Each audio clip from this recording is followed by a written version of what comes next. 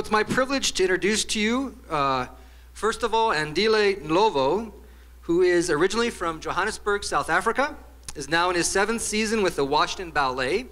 At the age of 15, he trained with Martin Schoenberg, director of Ballet Theatre Africain, and went on to perform lead roles with the African Ballet Theatre and garner International Dance Awards. Excuse me, South African. I'm sorry, South African. Thank you.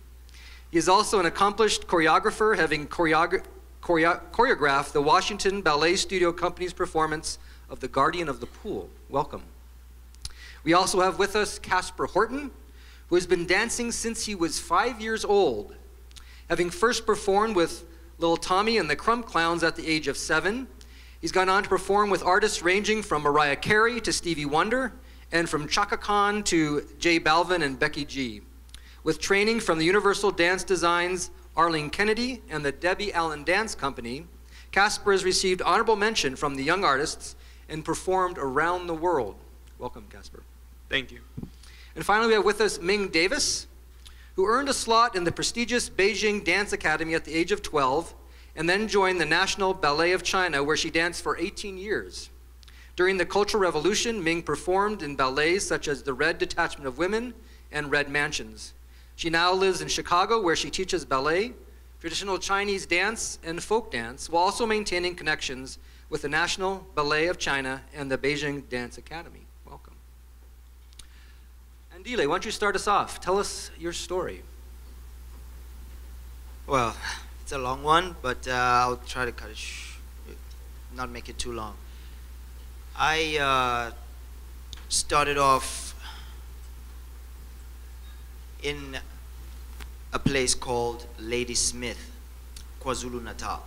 That is Zululand in South Africa, where I was born. And so I went through school, very, very bad conditions, in very bad conditions, where you'd have no shoes to go to school, where you just wear khakis. And at that time also, it was the healing of South Africa's apartheid era. So this is just the beginning, and things are not yet going that far. So this is what I had to go through. And then years went by, and my mom moved us back to Newcastle, which is just a town about an hour away from there. And when I went there, then that's when I started being in a multicultural school. And the challenges came there, the cultural challenges, the color difference, you know, not having to see other people that are of a different color more, you know, often. So it's like, oh wow, hi, who are you? You know, it's like going to a zoo or something. I know it kind of sounds bad, but since then, I stayed there, played soccer, played rugby, and played cricket. Those were the sports that I loved. It's three of the most well-recognized sports in South Africa. So that's what everybody wants to do. And I did that, obviously, and years went by. We are in Johannesburg now. Now we're in Johannesburg with my aunt. I lived with my aunt, and my mom was still looking for a job. I still carried on playing soccer, was in a school, good school with English, and because I never learned English properly before. So when I went to Johannesburg, this is when I actually started learning English. And took me a while to do that because, you know, I came from a rural area. So learning was really slow at that time, and I had to build a way to speak or talk to people. It was really, really awkward because I just did not know how to act around people or be around people. And so that went on, and now I am in Soweto, South Africa, in Johannesburg, Gauteng. And now my sister, who is 4 years older than me, is now interested in dance, because my mom and my grandfather were also dancers. Now she's interested in dance, and this is when I start noticing different things that people can do. I was artistically inclined, where I worked with my hands. So I tried to paint. I was writing on walls. I could draw anywhere. I could draw someone's face in 5 minutes, That's the talent that I had naturally. So my aunt took me to an art school at a very young age, and then that's when I started building artistic skills. But at the same time, I ran away from arts, tried to run away, because that's not a men's thing. Men don't do that, boys don't do that. So that's when culture comes in, where culture tries to pull you back and tries to stop you from exploring the world and trying to change the stereotype. And so I just dove in and went with it. So after that,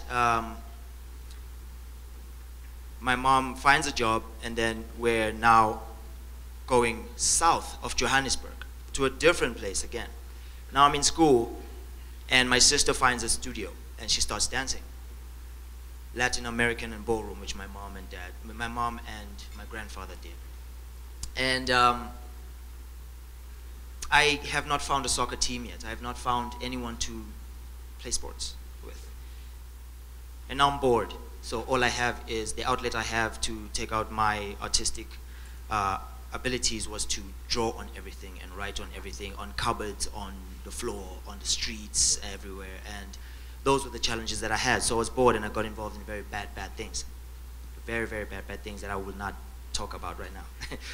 I got into a lot of trouble, and so my sister, being a very nice sister, she asked me to pull me away from all of that, because it was really not working out. And she just wanted me to join her at the ballet studio that she was, not a ballet studio, a Latin American ballroom studio that she was at. And then that's when I joined her, but with a lot of push and pull, because I said, if you want me to do that, can you do my chores? Can you, because every day you make me clean the toilet, I don't like doing that. I feel like as an older sister, you're punishing me. So she said, oh, okay, fine, I'll do that for you if you come to the studio. I said, yes. And then I was like, okay, dishes? Okay, fine. And I said, $2? Well, rands in South Africa, but 2 rands. And she said, okay, fine, all of that, let's go. I was like, fine. And I went there. This is when dance came in. And I totally forgot about everything else. So the teacher said to me, oh, how are you? How are you doing? Oh, you have a great talent. And I said, oh, whatever, I'm just helping my sister out. She's paying me for this. Yeah, really, she was paying me for this. So I said, okay, this is my job now. I'm getting paid at a young age, and I used to brag to my mom, and she just laughed at me. So the teacher just saw something good, and that's when she said, you know what, there's a lovely, lovely young lady over there, and she needs a partner to go to a competition. Would you please help her out? Just one competition, please. Now I'm sitting there, and I'm like, 5 rands? She says yes, and I go, yes, it's happening. We trained for about 4 months. We go to a competition. I win the competition with this girl. Now I'm hooked. This is when now I'm like, I can't do this. Maybe if I ask for more 5 rands, I'll have like, 100 after 5 weeks or something. So now I'm calculating all this money that I'm gonna make. But then I slowly forgot about that, because it took over, My calling had called me and said, hey, look, this is what you have to do. And I slowly forgot about it. 2 years later, my mom says, oh, you're still dancing? And I go, oh yeah, I used to get paid for this, right? So now I don't get paid for it. And she goes, well, this is you now. And I just said, well, I'm still winning, right? So I'm gonna keep doing it. Kept going. And now I'm at school. I go through a lot of problems with my dance partners, because I was way too adventurous, and I always wanted to work harder and more to win, go, silver. So I was just all about winning and had no idea about anything else, because though I'd never had those things. So this is now time for me to get all these things and get accustomed to them. And then I have no partner. All my partners left me because I'm just too crazy, and I work too hard, and I work them into the ground. And I didn't know how to work with somebody else. I only thought about myself. I was a very selfish child. Yes, I was. I own that. So I have nothing to do again. My Latin American teacher says, wow, what are we gonna do now? Guess what? On TV just that night, there was an advert about the Mariinsky coming to South Africa. I see it, I ignore it. I'm like, whatever. And then they say, oh, history of Mariinsky, this dancer so-and-so and so-and-so went through the school and then went through the company, and this was Baryshnikov and Nureyev. And now I see these guys just going like that on the screen. And I'm just like this. And my mom goes, what are you doing? I say, this guy's awesome. I'm hooked now onto this. And I just, and I'm just looking at it, but my mom goes, you know, this is not good for you. Don't try to run away from everything when nothing's working out for you. And I said, no, I'm not running away. I just want to do it. I don't know why. I just want to do it. So she goes and tells my teacher that I saw this thing. Did she see it on TV? And she said, yes, I did see it. And I think you should take Andile there because I think he's got everything that that art form is for. And I think he will do really well. And because he at this stage is young and he thinks about, he really wants to nurture himself and really get ahead. This will be good for him to really explore himself. And then maybe he can come back, but when he has to face himself and face himself and face his challenges in order to prosper. And so my mother says, fine. And my teacher finds me at school the next day. Came out of school, I'm going to play with my friends. My teacher says, come on, get in the car. I say, where are we going? She says, I'm going to town, you know, I need someone to help me with my groceries and this and that and that. Okay, I say, okay, fine, I'll help you, no problem, let's go. We walk into a ballet studio with girls in pink tights and leotards. And I'm like this. And I have nothing to audition with or anything. I didn't even know it was an audition. So I'm like, what are we doing here? These are not groceries, these are just, what is this, you know? And she says, oh, no, come on, just meet, we're just passing here. This is my friend, a friend of mine. This was Martin Schoenberg.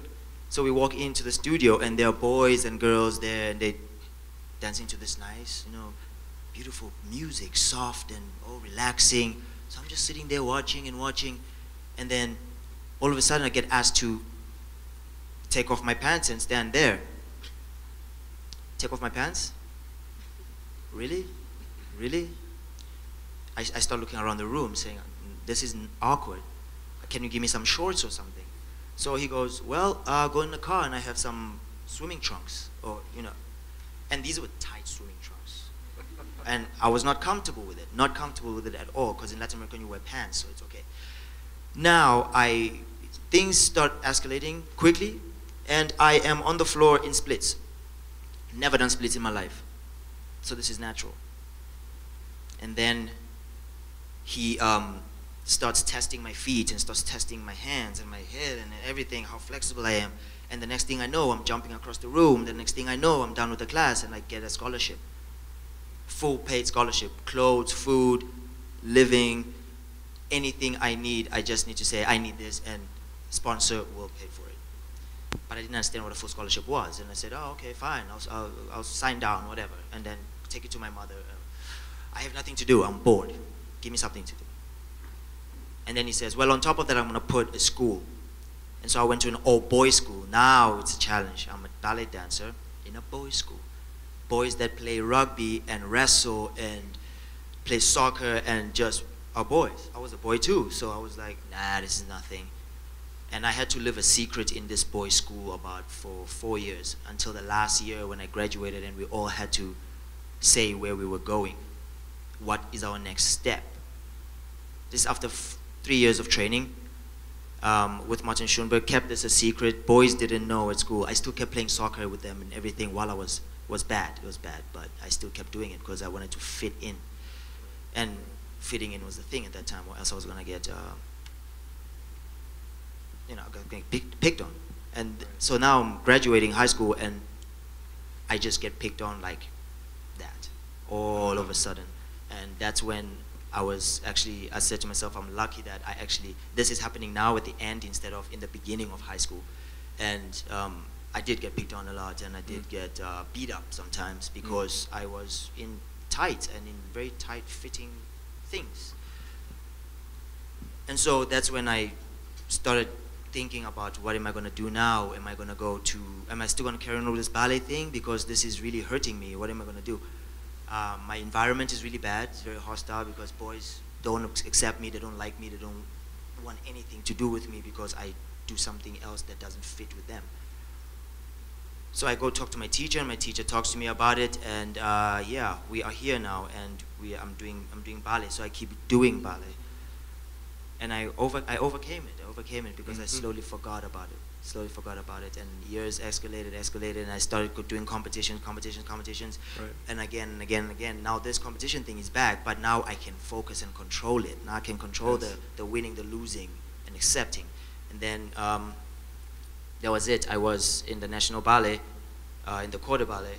Good. Couple of years later, I do a competition in South Africa. I win a gold medal in the contemporary category, and that category was the one where I was chosen by Septim Weber, the director of Washington Ballet, and then that's when I was 18, and then yeah, Good. and then that's it. That's how I came to America. Well, welcome, and thank you for that story. You're welcome. Wonderful. Thank you. Kasper, tell us about yourself. Hi, my name's Kasper. I'm from Inglewood, California, which is right next to LAX, the airport. I've lived there all my life, a little bit in Georgia, and then I came back when I was around 5, and that's when dance was introduced into my life. So my family danced and everything, and like my aunt danced for like Beyonce and like things like that, which is cool. And I was like, oh, she travels the world, like that, she can do that. I was like, that's amazing. But it didn't click, you know, you're just like, ooh, the world, I want to do that. Not the dance part, it's like I just want to travel the world. And then there's this movie called, it's called Beat Street and Breakin'. There's a different movie, and also You Got Served. And this movie, You Got Served, I was sitting in my grandfather's house. I remember the day I was like, okay, I'm gonna try this. This is like what I want to do. This movie, You Got Served, basically what it is 2 different crews who fight against each other at this big like preliminary thing in this battle that's like televised on TV, and it shows their daily lives and everything, and they were doing head spins and they were flipping their bodies in a way I've never seen. Next thing you know, I push the table away in the living room, and I'm trying these things in the middle of the living room, and my parents are like, well, I guess it's that time. And at the exact same time, when I was like 5 to 6 years old, my parents got a divorce, and so I had to cope with it somehow, you know what I mean? I didn't know exactly what it meant, but I knew it was different, and it was changing the way I was living and everything, having to switch and go to different houses. And so my father, he struggled with addiction, and so when I was going to his houses, it was always somebody else's house and things like that. It was never like really his house. And that was another thing, was like, I don't know who my father was, and you think you do because, you know, that's just the facade people put on. And like, so that's one thing, is like my father. And my mother, on the other hand, she had me when she was in college, so she didn't get to finish college. So after this, and we're dancing and stuff, I just wanted to give you a little background on them because it comes back later. When I'm dancing and stuff, and like I want to take these classes, and I go to this studio, Universal Dance Design, that Arlene Kennedy and her brother created. It's in LA, and it's the studio that my mother went to. So I go and I take a class, a hip hop class that surprisingly my aunt ended up teaching the class, and I had so much fun. And I remember taking this class, and I was, okay, sorry, little side notes that are gonna help the story at the end, I promise. And so, I was diagnosed with ADHD, which is attention deficit hyperactive disorder, which means that I have like the ability to hyper focus on specifically other things that, you know, aren't tasks at hand. So when I was taking the class, I'd run around the class, and I was that kid, and I'd run around the class, and then this guy pulls me over, and he's a friend of my aunt's, and he says, hey man, da da da, and he knows that my attention's not so grasped on the choreography at hand. It's more of like, I just want to like dance and do cool stuff. So he pulls me aside, and he does this thing, you know, where mimes act like they're in a box and they like move it, and like I was so amazed by that he pulled me over, and he showed me how to do it. And surprisingly, my mother has this on tape. It's like the moment where it was like, okay, he can be a dancer versus he wants to be a dancer, and they like saw some potential. And so that's the moment that kicked in. this other movie, and so my life's like really inspired by like movies. There's this movie documentary called Rise, and what it does is probably one of the newer styles of hip hop is crump, which originates from LA, and they did a documentary on it and how it became to be.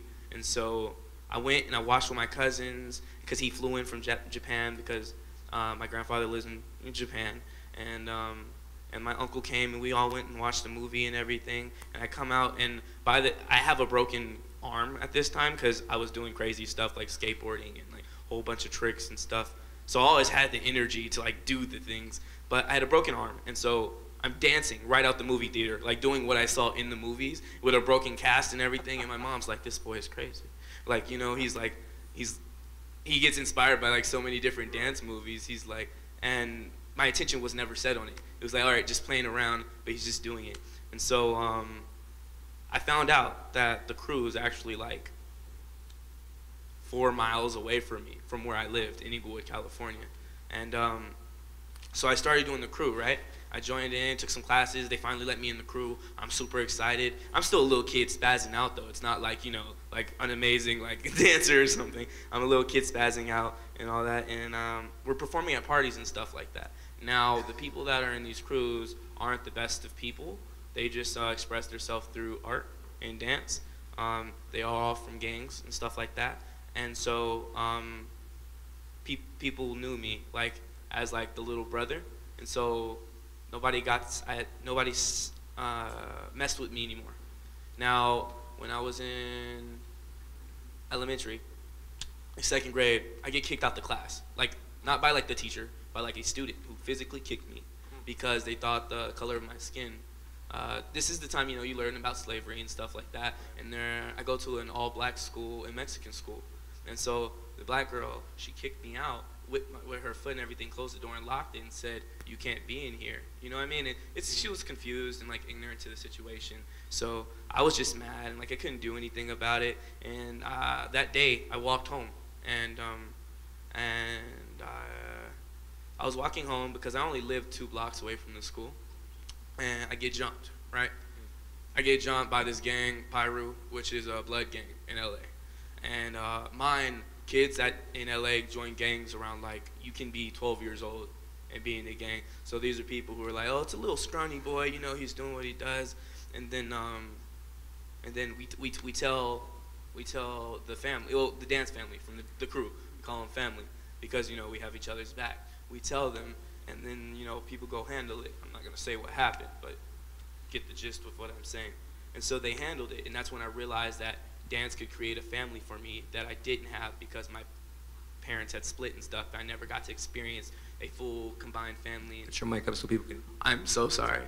To experience a full combined family and things like that, and that's where I found that love was I can experience life with people and share something with people. Right. And that's the first communication of like love I had felt was between other dancers. And so now I'm like 8 years old, you know what I mean? Around 7, I guess you can say I turned professional. I was getting paid to, by this time my mom's like, "Oh, you know, the LA Clippers want little kids to dance and stuff, so try out for the thing, for it to perform at like halftime and stuff like that." And I made it somehow, because I had like a cricket backflip, and they thought that was cool. And I made it, and then I did that for 3 years, and then I also did the Sparks Kids, which is the Sparks, they're the WNBA version of like the Lakers. Also, right after that, I'm in rehearsal for the street because I was still dancing in the street, coming up at parties, performing magic shows, things of that nature, because that's what we did. And what we do is we had 2 rehearsals per week. And I go to rehearsal, and we're having it at the Debbie Allen Dance Academy every now and then. After time, you know, we have it more and more over there. And Debbie Allen sees me through a window, and she's like, she stares at me, and I didn't know who she was, because, you know, I'm just a kid, like, dancing because I just wanted to dance, and it was something to do to kill my time. Like, so she comes, she says, "Hey, like, come here," and she looks at me, and she's like, "Hey, we're having this hip-hop intensive, which Isaiah won the battle at, that you were talking about Abraham's son. That same place that they have every year. and like we have a hip hop intensive. And so I said, and she was like, we'd like you to attend. And I'm like, well, I can't really afford it. My mother didn't have a job because the whole college, you know, it's hard to get a job out in LA if you don't have a college degree. And so she's like, okay, we'll do it like full scholarship. And I went. I enjoyed it. I ended up doing that for 3 years. Then they asked me to do the summer program. Now this is that moment where you see girls in tights and things like that, and you're like, no, I'm not gonna do that. And they're like, why? And they're like, I was like, no. So I got asked a couple more years after, and so I was like, you know what? I'll do it because my mother's saying it's gonna make me a better dancer and stuff like that. And I finally saw how many spins that person could do, and I was like, oh, I guess. You know, those spins are dope. Like, I can do that. And so I ended up doing it, and I didn't have to wear tights. They let me wear sweats, like, thank God. Nothing against the tights. It was just, you know, that transition is hard for a young kid who gets picked on because the color of his skin, and he's super skinny, and, like, you know what I mean? It's, like, already enough. Like, you want me to wear tights and be all the, you know what I mean? So right. I was like, sweats will do. And so I do that, and then they have a tap one, and now I'm doing tap, modern, jazz, ballet, hip-hop, and everything, and for these summers. And then they're like, hey, we want you to do year-round. And by this, I'm still doing full scholarship. And so I do this, and they're like, we want you to do year-round. And they're like, but you have to uphold the GPA. Mine, I didn't give not one care about school because I had ADHD. And my mind was not set on sitting behind the desk for hours. Yes. And, you know what I mean, like writing, it didn't work for me. It still doesn't, but I've made it work. And so what they did was they said, only way you can keep dancing here on full scholarship is if you get a higher grade. Right. Now I have a goal, because at first I just didn't care, so I wasn't doing anything. But now I have a goal, and so when you have a goal, you know, it's easier to accomplish things. And so I was like, all right, you know what? I had my mind set on this. I'll do it. I showed up. I was like, hey, look, I got 2 A's, 2 B's, and 1 C. Can I attend? And they were like, yeah, as long as you keep working on it. I was like, all right. Next thing you know, I'm going full year-round, they call it, which is like completely around. And I joined, and I'm like, oh yeah, they have hip-hop class. I'm gonna love this. Little did I know, when you're doing all these different classes, you don't put as much energy and you don't have time to do what you started and why you, like, for what you loved, you know what I mean? Right. And so I'm doing all these things, and like they're like, okay, cool. By the, I think it was like the second class, they were like, all right, we'd like to move you up a level, because I was able to do the splits, and I had like really good turnout, and they were like, okay, you know, we need somebody in there, so can you scoot up? And my mother was like, no. And I was like, why not, Mom? Look, I'm good at this. I can do it. And then she's like, no, you need to learn the elements, and so that you have a strong base and things like that. And I'm like, why? But little, you know, and then you think about it, and now I'm grateful that she did that. And like, I go step by step, and I work my way up, and then I realized that I had lost my love for what I did and why I started dancing. And so, and I was lost. And like, you know, there's like, the fire stops a little bit, and like, you're just stuck in this little, this flow that you just stay here, and you're not progressing anymore. And so what had happened was, I make it to like advance, you know what I mean? And thankful enough, Rasta Thomas actually directed the academy for a little bit, and what I love, he really got me through some tough times, man. Right. I was like, no, I can't do this. I'm like, I'm done. Like, I don't want to do this. And he was like, all right. We took a ballet class, and we did not hear one classical piano. I was dancing to Biggie Smalls and things like that, and that gave me inspiration. And I was like, whoa, I can do this. You know, it's fun again. I have a smile on my face. The hip-hop's there. Well, not specifically the hip-hop. It's just the idea that something I love is helping me through something I don't know. Good. So, and when you have that, it gives a light, and it's able to get that incline again, and you're not stuck in that level. Kasper, I want to make sure we have time for Ming as well. Do you want to add a couple more words before we switch over? I can wrap it up, yeah. So basically, my mother couldn't afford to pay the bills. I was getting these jobs and everything, finally got an agent. I was able to pay the bills. Mine, I'm like in 7th and 8th grade. And so I'm paying these bills and everything, and my mom finally gets a job and stuff. And so that was great, and I got to keep some money and everything because we were about to like lose our house and everything of that nature. Then then my father went to rehabilitation, and he fell off the wagon once, but then went back on, and he also went back to school, and he got his master's in special education, and then which is like ADHD, you know, when Right, ADHD, sure. and he's helped me get through a lot of the situations of learning, and that's like one of the biggest things I can give, because I think he like did that for me, and to get the respect and everything, and so my mother's taken care of. She has a job, and she's raising my little sister, and everything's good because I'm able to travel the world doing what I love, and not being able to like have to deal with discrimination and things like that, right. because people respect me for what I do. And I think that's why I really love art in general, is because it gave me like a hustle. I own my own clothing line now. I also am co-founder of a nonprofit organization that helps high school students give back to their communities. And so I'm head of culture there, and like I teach dance classes all around the city and everything. And so I think I'm in a great place to where I'm giving back enough while still learning and while still leading. And I think that's how art impacted my life.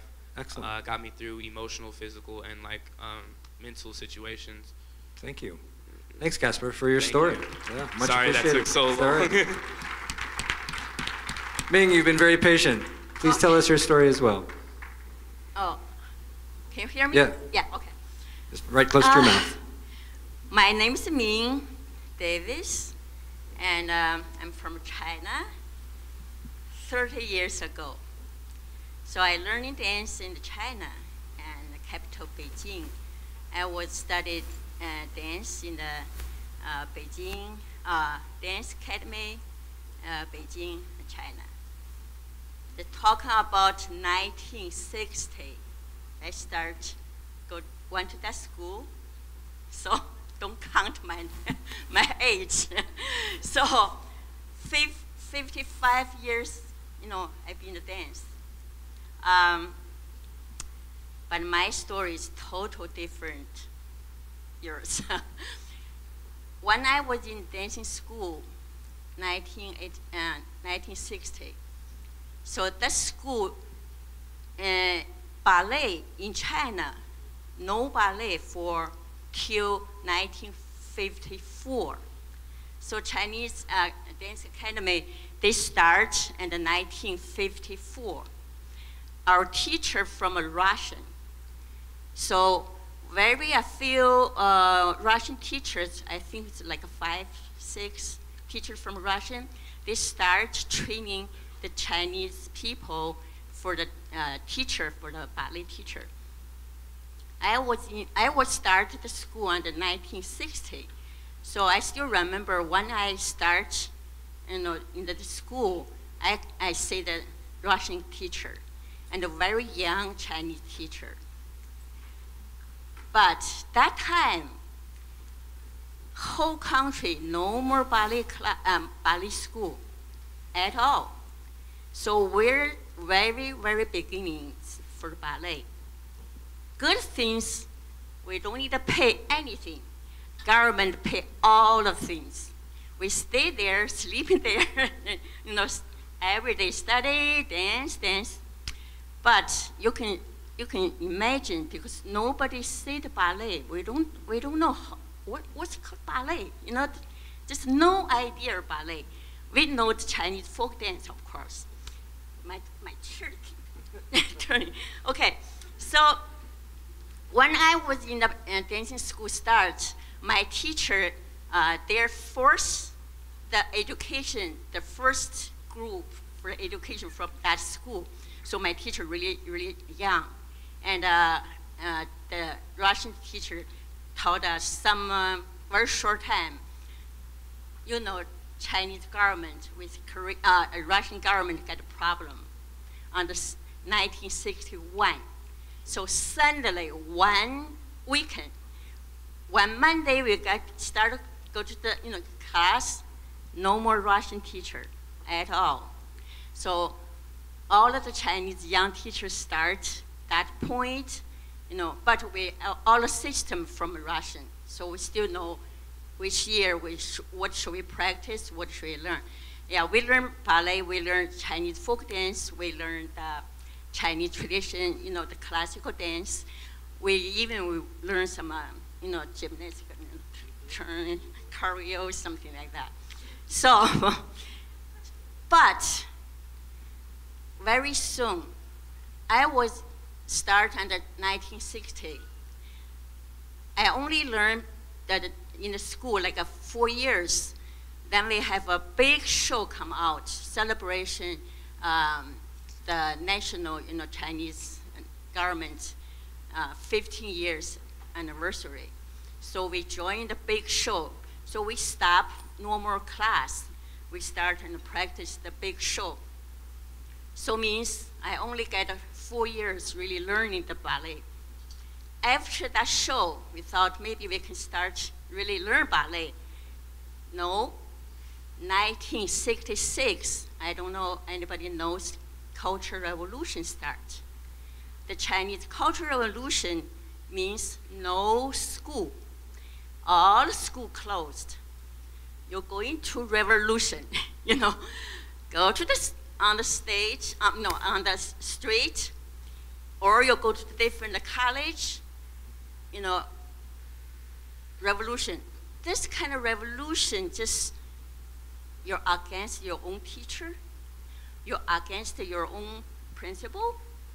So everybody, I don't know how to explain that. If you work on the factory, then you will be against, you know, do something for your boss. Just whole country is crazy. No school, no work. Everybody just travel, free travel. So myself, I go with a few people. We travel to all the way to the west, to the Xinjiang. If you know the Chinese map, you know the Beijing around on the east, right? All the way to the west is the Xinjiang and Tibet. So we take a train, 4 days, 4 nights, 5 days, all free. Take the trains all the way to the Xinjiang for nothing. Just, you know, I want to look, because you don't need to go to school, you have nothing to do. And all the students, no school, so everybody want to travel. So the train is so crowded, I can't get a train. So we through the window, you know, push one through the window, come to the train. So but anyway, we get it, you know, we have fun that time. No school till almost 1 year. But we already learned some things, you know, so we start thinking about, this is not good. You know, you just play around, and there's a lot of cities, big city, a lot of trouble. They're fighting, even with the gun, you know, fighting each other because they have different team, different part. Okay, so our Chinese and some students from a dancing school and with some students from a music school. So we put it together and we got a little team. So we perform all over not China, most and the north of the China. So suddenly the school say, okay, everybody come back.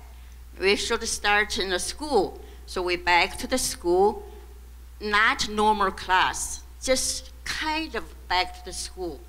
So, but anyway, we start back to the exercise and learn something. So this cultural revolution during the 10 years, as a whole country, just terrible. Yeah, just very political, so I don't want to say too much. You know, if anybody introduce that, you can come to me, I can tell you more about it. It's so political, you know. So after that, I got a job from a dancing, get back, and the dance ballet company, Central Ballet Company of Beijing, because we start performing. During the Cultural Revolution, 10 days, we only have 2 ballet to perform. And all of the Chinese, the choreographer with Chinese story, and become ballet, we use the point shoes. Charlene, we did some part. Beautiful dance, but only 2 dance. Everything from a West country is not good. When we exercise, no leotard. We have to dress, have a normal sleeves like here, short, because if you show your leg, show your shoulder means not good. I can't believe it. No Swan Lake, no Slim Beauty, nothing from West. Music, no Mozart, no Strauss, nothing, for 10 years. After that, Mao, our Mao Chairman Mao, died the year in 1976. That year in China is a big, huge change. So we have 3 big leaders, the government leaders, all died in 1 year. And after that, the whole thing, because the center government start broken, because the 3 big leaders gone. So people finally think about cultural revolution is not good. During that time, the Chinese people so poor. We have, I don't know how many years, we don't have enough food to eat. Right. Everybody have a sticker for the like a paper, and give you like me, maybe I get 25 pounds for rice, right. Or all flours. Mm-hmm. Maybe boys a little bit more, but if you're younger, you're less. So people know, even you buy soap, even you buy matches, mm-hmm. match, everything you need a sticker. They give you maybe 2 stickers for your 2 pounds meat, right. Or give you maybe 1 pound sugar, give you, every family have same very limited food to eat. So for many, many years, right. That's how poor in China. Mm-hmm. So after Cultural Revolution, the people realize that's not good. The country will be broken, already broken. So we start open the door to the war. I say before it's really close, no yes. West country, anything, music and political, anything. We're so close. But the government told us Americans not good, yes. Only Russian is good. Yeah. Then later they're broken with Russian too. So like no friends. Everybody stay on the square and they don't know anything about the world. But 1980 start, the doors slightly opened. Right. Why they opened? Because some people, their relatives already in Hong Kong, maybe they're in the American, sure. Yep. In the West country. So they start think about they want to go to the family, so they're going. But Ming, we have about 3 more minutes, so if you want to finish okay. up, then we'll move on. Yeah, so that's how I start thinking about, I want to go out. Mm-hmm. I want to see the world. So why I say that the dance saved my life? First of all, I was in the dancing school, so I don't need to go of the country, side of the country. I don't need to live away from my family. My age, everybody went to the side of the country and living with no stranger family. Right. Away from a family. But I'm lucky because I'm in dancing school. Yes. Second of all, because I'm dancing, I know the ballet, so I applied for the modern Martha Graham dance school. They accept me. So I'm very good reason I can come to this country and live in China. Of course, between large stories, I hard to get my passport, but finally I get my passport and get a visa. So I come to this country. Good. Thank you, Ming. Well, as I've listened to the three of you tell us these arresting stories, and thank you again for bringing those stories into the room and telling us them with such honesty and vulnerability, I just will close by noting, as you've spun these tales for us, I've seen these themes of not only resilience and meaning and persistence, but also my big takeaway here is the importance of tights. There's deep meaning in tights, I can tell this, and I'm gonna carry that through me for many years to come. Let's give another round of applause to our three storytellers. Thank you so much.